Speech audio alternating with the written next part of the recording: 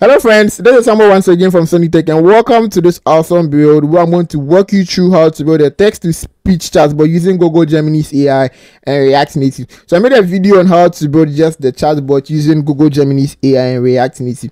I'll be leaving a link to that and it's going to pop up here. Please be sure to subscribe, please like this video, and please share as well.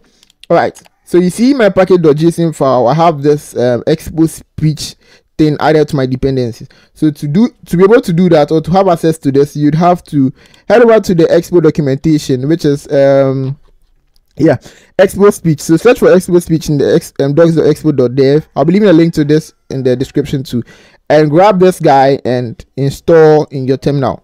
All right, so from our previous project, which is just the chatbot. Okay, so before we write some code, I added this icon here. Is doing nothing, just to give this thing some beauty, right? That's why there's this toggle speech thing, which has just this console log, and it's found here. Okay, so great. So just basically just some 3 lines of code. So to do this, you're going to write an if statement. You're going to say if there is a text, where the text here is a response we get from the model, right? So if there's a text, what happens? So you're going to call the speech thing from Expo. I'm going to say speech.speak. So we have speech.speak, speech.stop, .pause, and we're going to pass in what? The text. Okay, so great. I don't think we'll need this. So now let's save this and try something.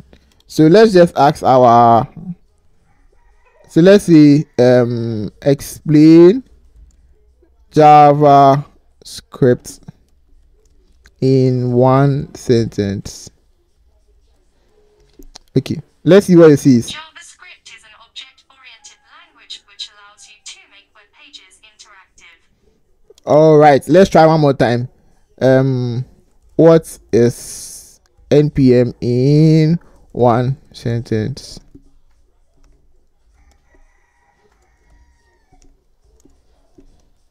And why is it better than Yarn? Okay, so let me know in the comments if you want us to do speech to text this time. So we use speech to text to ask the AI model. For the JavaScript programming language, and it is better than Yarn because it has a larger community, more packages, and better documentation. Alright fam, so you see it's very easy to implement text to speech inside of React Native and its application to using Google's Gemini's AI. But before I leave you, don't forget to import this from Expo speech. So when you head over to the documentation, you see that they did an import of it.